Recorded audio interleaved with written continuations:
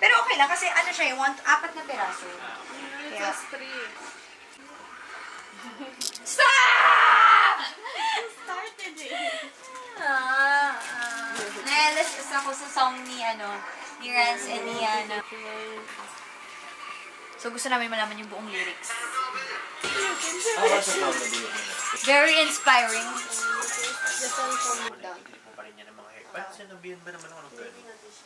Okay. Hey guys, it's Rin. Welcome back to my channel. Today's video is something special. It is special because ito na yung YouTube FanFest journey. This isn't everything because the whole month of ano ba yun? June? May! The whole month of June, puro kami rehearsals. May! Whole month ng May, puro rehearsals. We've been preparing for this for almost a month now and bukas na yun. And this video is, ano ba yun? 25th. So we came from Creator Camp that you guys will see later. And in a while, we will be in rehearsals. So I think we will be putting some footages of the Creator Camp over here. But after that, I'm gonna bring you guys with me with rehearsals. Tomorrow is the day. So you guys will have yung parang backstage pass through this vlog. So yun lang.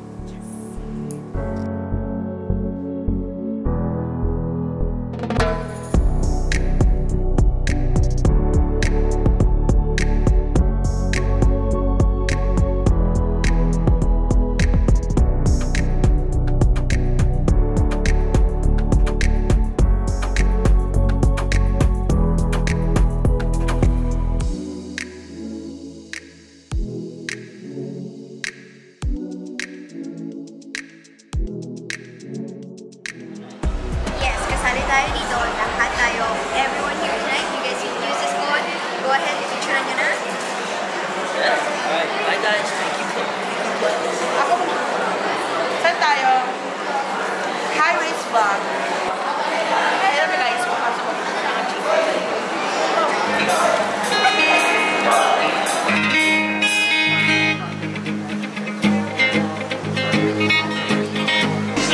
Live stream via YouTube FanFest channel.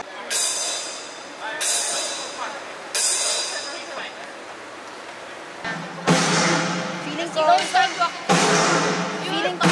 Pero iba ba? Oo, parang.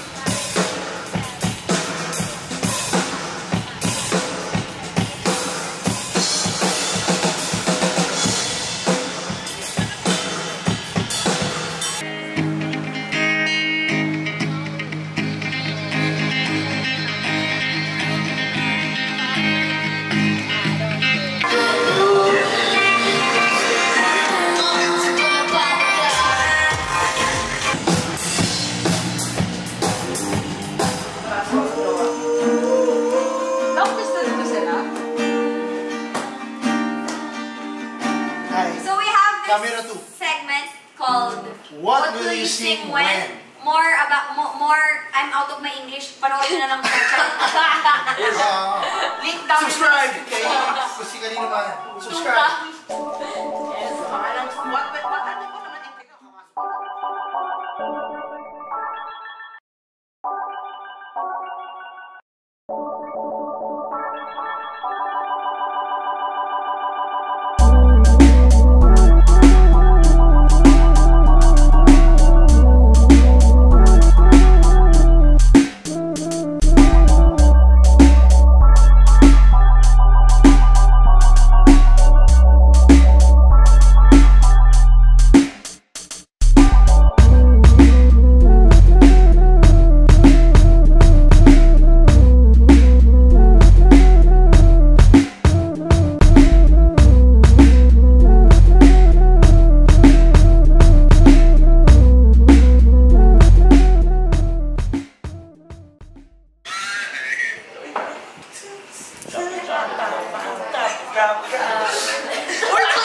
grabe naman yan, Zay! Dahil gutom na ako, kakain ako pagdating sa hotel. Keep daming energy. I will see you guys tomorrow. Say hi, kitty cat. Hi! No. Oh.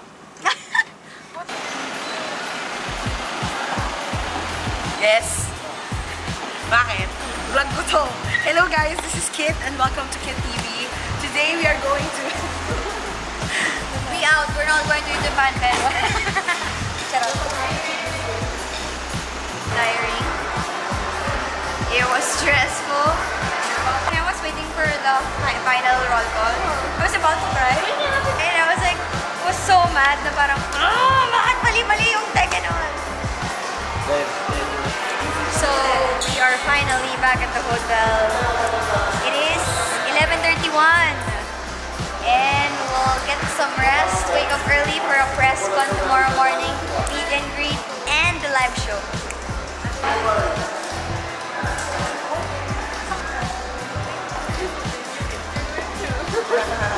Shout out to Ranjaniana, medyo stuck na sa ulo namin. Hi, Les. Les is the man behind the camera. Yes. You didn't introduce Hazel to the vlog. Hi, Hazel! Introduce lang wala. Si Higi. It's out.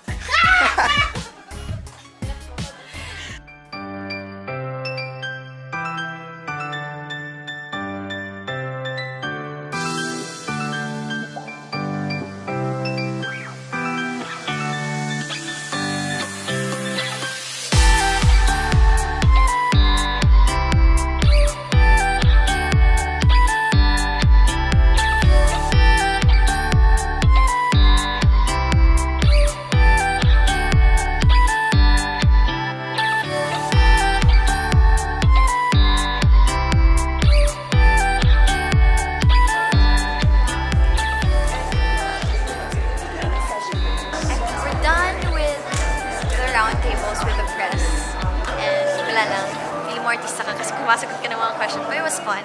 I shared the stage. I shared the table with Rans, Liana, and Andrea.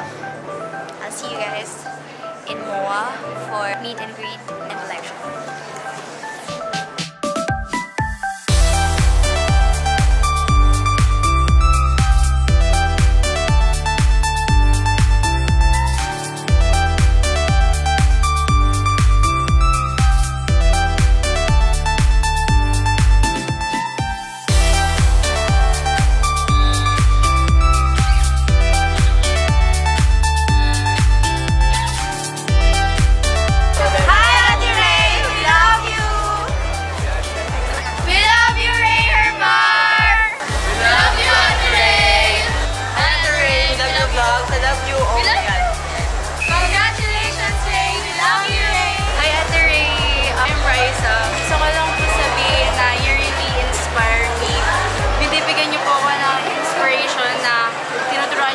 Lessons in life to conquer life and never to give up.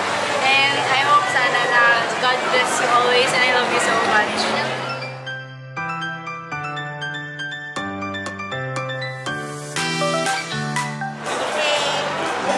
We're off to the meet and greet.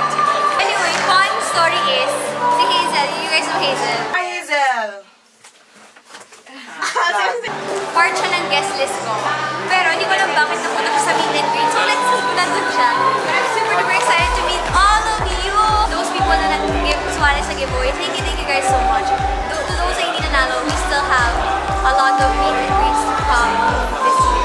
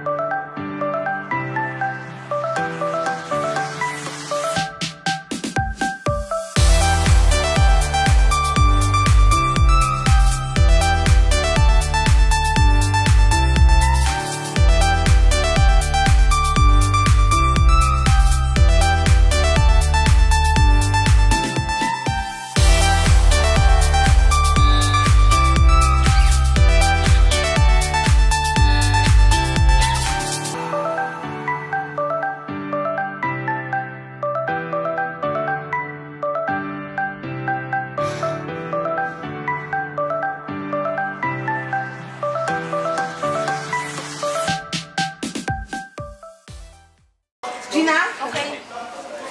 Si Caleb ba mag-lead? I'm super nervous because there's so many transitions. Ang daming have to change outfit and then dance with Miggy and then a portion with Glow. Kaya naman eh. It's just that I'm very, very worried about timings. And then yesterday during rehearsals, we had some problem with the tech. But we were able to align with them naman. So I am hoping they were able to still perform it. But whatever happens, it is for the subscribers and I just hope they appreciate it. Throughout the performance, also great.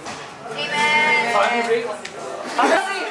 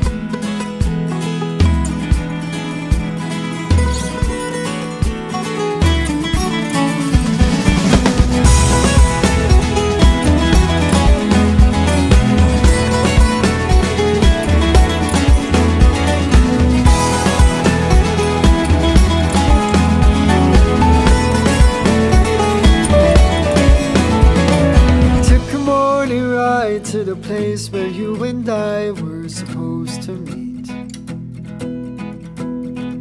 The city owns the echo on, my thoughts are spinning on and on my head. It seems they lead me back to you. I keep coming back to you. Maybe it's fate that we lose control.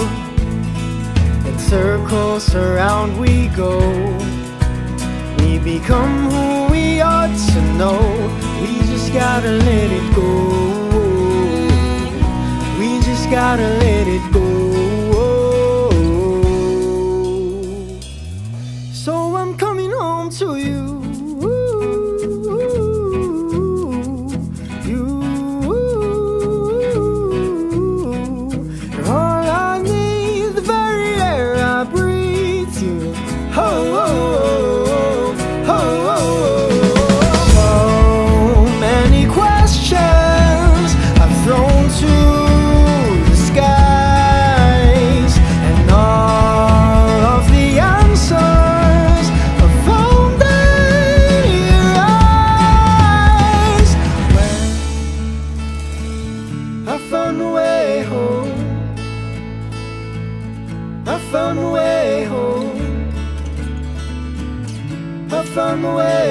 Hey guys, by the time you're watching this, I am already in Japan.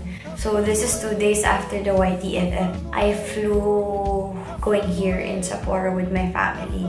Kaya sobrang tight talaga ng schedule. Kaya ngayon ko lang talaga ito pwede gawin. And I badly wanna do this. And it's mga 12 o'clock na. I need to wake up really early. So magmumultitask ako, mag-skincare ako. Don't worry, hindi ko kayo re-reviewhan ng skincare, but I hope you stay and watch this part of the vlog because it is very, very important to me kasi it is my time to give credit to the people who has been part of this YouTube FanFest journey. I'm still kilig talaga kasi imagine I'm posting videos on YouTube and actual Google and YouTube people, they recognized me to be part of the lineup and to be able to perform with amazing creators na part ng lineup this year and to be able to inform in front of you guys. Sobrang solid niya, like sobrang solid. And hindi man halata, but it was very, very, very, very stressful. I had to rehearse for the singing part, the dancing part. Time management was hard because I had some deadlines na kailangan kong i-work with during the YouTube FanFest. And I worked with a lot of people, so I had to arrange yung schedule na mag-fit para sa aming lahat na hindi ko sila masyadong naaabala. It is our way of giving back talaga to the subscribers, to the viewers, ganyan. So, kahit magastos, okay lang. Kahit nakakapagod, okay lang. Sobrang fulfilling niya. Like, the moment na nakapag-perform ko, it was very, very fulfilling. I enjoyed every single part of it, kahit yung stress part niya. Ayun, I am truly, truly, truly honored to be part of this year's lineup, and I'm very, very excited for those people who will be performing next year. Last night, what I was doing was, I was just, nasa channel lang ako ng YouTube FanFest. I was watching yung mga performance ng mga ibang creator, kasi kapag nandun ka, kapag performer ka, you can barely watch yung mga kasama mo. I went out for Never Have I Ever. Takbo agad ako sa likod, change hair, change makeup. And this is the time na I'm gonna say thank you to the best glam team. Thank you kay Justin, kasi imagine nyo, diba, short hair. Tapos bigla kami nag-high pony. Grabe yung stress na pinagdaanan namin doon. And si Justin talaga yung nag-isip ng buong hair ko. Lahat ng hair ko, siya yung nag-isip nun. And gusto niya talaga na mag-effort kami. So, kahit 15 minutes lang yun, nagawa pa rin namin yun. And to Ate Mary, thank you so much. Kasi nag-change makeup din kami. Nag-change makeup kami dun sa Never Have I Ever, tapos dun sa actual performance. Naglalakad ako from my dressing room to backstage. May sumusunod sa akin hair and makeup para lang matapos namin yung hair and makeup within 15 minutes. So, alam ko grabe yung stress na pinagdaanan namin lahat doon, but sobrang thank you. Also to Julius, kasi Julius did my makeup during the creator camp na sobrang love ko yung makeup na yun. Looks very natural, ang ganda-ganda. Yung outfit ko for the finale, Luis helped me style it lang. Tapos, yung outfit ko for my actual performance, it was made and designed by Marian. Tinag ko naman siya, makita niyo yun sa Instagram. Lahat yun, vision niya rin yun. Sabi ko, I'm giving her full creative freedom. Bahala siya kung anong gusto niyang gawin. Ganda ng fit. Siya din yung gumawa ng kay Chelsea and kay Kit. And huge thanks also to Kit and Babab for allowing me talaga to perform with them, kasi alam nila na hindi ko kaya mag-perform mag-isa. Siguro yung dance, kasi may backup dancer yun. Pero to sing alone, hindi ko talaga kaya. Kailangan ko sila. Thank you so much for attending the rehearsals, for being very patient with me because I'm not a singer. And guys, alam nyo ba, nung rehearsals, I've been saying the same spiel over and over again. Kasi time yun eh. Yung show, naka-time siya. So, kailangan talaga yung speech mo, naka-time siya.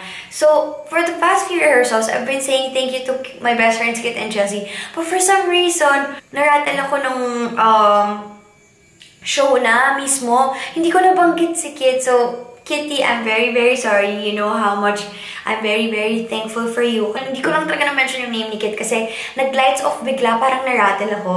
The singing part will never be complete without my band. I wanted a live band talaga. Like, sabi ko sa sarili ko, I'm not a singer, pero gusto kong kumanta ng live. Gusto ko na may live band talaga. So, ayun, nag-came up kami with a band and sobrang thank you to the 5 of them for saying yes. So, si Caleb on drums, si Kaloy on guitar, and si Vince on bass. Meron talaga silang band. Kinuha ko sila sa group. And then I added Ate Kiel on guitar as well. And then Marsha on violin. They all helped me with the singing part kasi alam naman nila na hindi ako singer. Most of us, halos lahat kami taga QC. So, alam ko yung hassle na pinapunta ko kayo sa rehearsals sa Pasay. So, thank you talaga. As in, sobrang thank you. I think tatlo, we can do better than what we perform kasi wala kaming floor monitors. We can't hear ourselves. So talagang, sabi ko, bahala na. Sabi nila, record tayo ng cover, upload natin on YouTube. Sabi ko, sige, we can do that. So we might do that and upload it on my channel. Siguro pag nakapahinga na kaming lahat. Huge thanks to my managers from Adobe Studios because they handled all the licensing. Especially to Anika. Anika, thank you so much. Alam ko kung gaano kita stinress. As in, grabe yung pag-stress ko sa kanya. We can't perform without yung clearance from the artist. So, huge thanks to Ben and Ben for allowing me to use their song kahit hindi naman ako singer, and to Karencita for allowing me also to dance to her song. Sobrang, para sa akin, naging iconic na yung wala akong pake. Sobrang nakakaaliw. And of course, to G-Force for choreographing for me and also for dancing with me. kay Krishan, kay Grace, and to all my backup dancers. Thank you also for being very, very patient with me. And kay Miggy for being there since day one. And saying yes na magpunta siya on stage with me kasi Miggy parang kinakabahan siya pero hindi naman nag-reflect sa kanya na kinakabahan siya. And lahat ng YouTube FanFest stress ko, parang sa kanya ko na ibuhos. Pero alam mo yun, he was just tolerating me the past week kasi alam niya na sobrang stress ko na. Hindi ko alam kung nakita niya pero he's been ironing my clothes. So naka-check-in kami, syempre gulo-gulo yung clothes ko. Ina-iron niya yung clothes ko, tapos hina-hype niya ako pag sobrang nadadown na ako. So I owe him a lot. And also to my friend Mika for always taking care of me. And siya yung nag-help sa akin to coordinate with the Google team. So thank you Mika. Sayang wala siya doon kasi she's gonna give birth in a few weeks. And on the day of the show and the rehearsals, my friends Luis and Paula was there for me. Luis was my technical director. Tapos si Paula naman, she helped me coordinate with my band, and si Chelsea, and the rest of my suppliers. Kapag may inalis kang isang tao dun sa buong YTFF crew ko, hindi siya mag-work, beshi. Hindi talaga siya mag-work. And also to Lester for doing this video, for filming during the YTFF because hindi ko kaya mag-film nun. Kaya nga sabi ko, sobrang bilib ako dun sa mga vlogger na nag-vlog nung YTFF kasi sabi ko, grabe, ang galing nyo. Kuha na lang ako ng person that will vlog the journey for me. Although, hindi siya ganun ka-complete. At least, diba, you were able to see bits and pieces of the YTFF journey. Tapos, ano pa ba? May nakakalimutan ba ako? Oh my God, I'm gonna hate myself kung may makalimutan akong person. And to Miss Anel, she's my road manager. Thank you for taking care of me. To Kuya Anton, my security also. I had to buy my clothes, so we went to the mall. So thank you for taking care of me and my friends. To the Google and YouTube team, grabe, sobrang solid nila. Like, grabe yung pag-accommodate nila sa amin. And sa pag-accommodate din ng lahat ng request ko when it comes to asking for extra tickets for my family, for my parents. So, ayun. Thank you guys. Thank you guys so much. Also to my drivers, kay Kuya Bayer, tsaka kay Kuya Rafi, kasi pinag-drive nila yung band ko from QC to Pasay, Pasay to QC, tapos going around. And I would like to end this long-ass speech by saying thank you to every single family. Like, kahit nandun kayo or hindi, I would like to say thank you because none of this will be possible if not for your support. Huge thanks to those people na nag-intay ng tickets, sa nag-effort pumunta ng MOA Arena. I know na marami sa inyo nag-effort pero hindi nakakuha, but that's fine because I felt your presence through the live stream and yung mga tweets nyo, yung mga tag nyo sa Instagram and sa Twitter. So thank you so much for that. Sobrang cute nila yung mga nakarating sa arena kasi meron silang mga balloons and then may mga parang printed what do you call this? May mga printed paper pa sila with our names. They were wearing our unicorn t-shirt. Tapos, nagstay talaga sila until the very end ng show kasi nag-hi kami ni Miggy sa kanila. Nakita ko mayroon pa silang mga, hawak pa nila yung mga paper nila. So, I knew na family yung mga yun. So, thank you. Grabe yung kaba ko, parang inisip ko. Nag-tweet ako nun, sabi ko, shit, paano kung walang family na makapunta? Sabi ko, paano yun sa kanila? For them pa naman to. Pero, luckily, you guys were able to go. Sa lahat ng na-meet ko sa meet and greet, it was nice meeting all of you. And I hope maganda yung pictures natin together. Tapos, thank you guys for appreciating the production. Kasi, yun nga, hindi naman kami yung best performer because I'm not a performer, I'm not a dancer, I'm not a singer, but I tried. Tapos, sobrang, grabe. Ang lakas ng sigaw niyo, lalo na lumabas na si Miggy. So, sobrang na-appreciate ko yun kasi nakakawala siya ng kaba actually. Alam niyo ba, fun fact, the past few rehearsals, nagsusuka ako in the middle of the dance. Like, nagagag ako kasi sobrang dry yung dito ko. Tapos hindi ko na kaya ituloy yung sayaw. Like, natapos ko siya, pero in the middle of the performance, parang nahihilo na ako, nagagag na ako, parang nasusuka ako. Pero for some reason, on the day of the show, natapos ko siya. Tapos after, di ba, may hosting part pa kami with Globe. Also, thanks to Globe for trusting me and Miggy to do their segment during the YTFF. So, ayun lang, grabe ang haba ng video na to. It's 20 minutes long, but I'm gonna cut it really short. But I just want to make sure that I was able to thank every single person who's been part of this YTFF journey. If nakalimutan ako, if meron ako nakalimutan, I am sorry. But like what I said, may tanggalin ka lang isang person sa lahat ng nag-help sa akin. This won't be possible, as in, it's not gonna be possible. So, ayun, to every single person who's been part of this wonderful, beautiful event, thank you so much. Yun lang. Thank you for watching this video. And ano bang kasunod nito? Siguro next vlogs will be Japan vlogs already. Bye! Coming home to you.